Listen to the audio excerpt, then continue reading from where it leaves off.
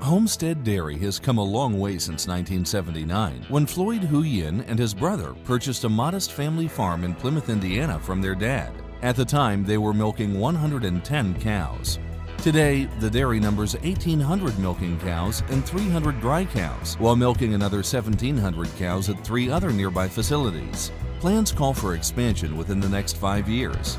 But more cows means more odor emanating from the dairy, which impacts neighboring residents. To lessen the impact of the odor from cow manure, Homestead Dairy developed a waste-to-energy facility that takes a steady stream of manure and converts it into electric power. We're able to capture the gas, which if we won't run it through this system, is normally just goes up into the air. And that's part of the odor that the neighbors will, we haven't had a lot of neighbors complain about it, but it gets, you know, I can tell it's there, so I know they can tell it's there. Sure. Well, this will help eliminate a lot of that. In October 2013, the dairy began producing 1 megawatt of electricity from a waste stream that is piped more than a quarter mile to a new facility called Homestead Green Energy. The animal waste is fed into 2 mixing tanks, then pumped into 2 complete mix anaerobic digesters, which convert it to methane gas. Gas from the digesters powers 2 Caterpillar G3512 generator sets. Electric power produced by the generators is sold back to Northern Indiana Public Service Company, or NIPSCO. It'd be another income source.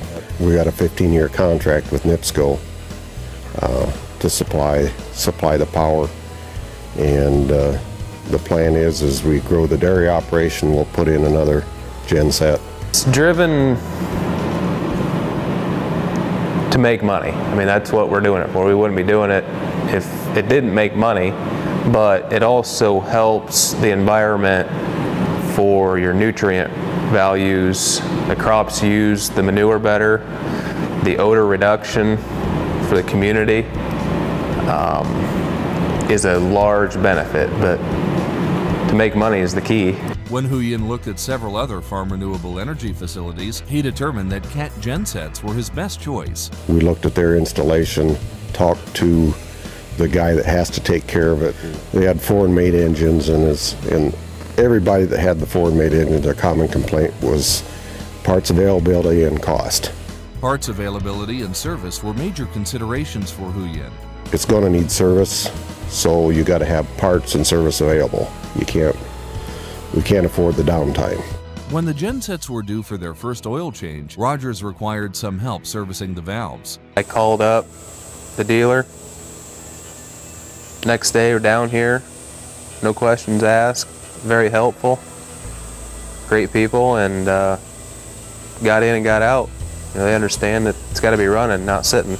Huyen was inspired by the large-scale agricultural sustainability he saw at another farm in northern Indiana.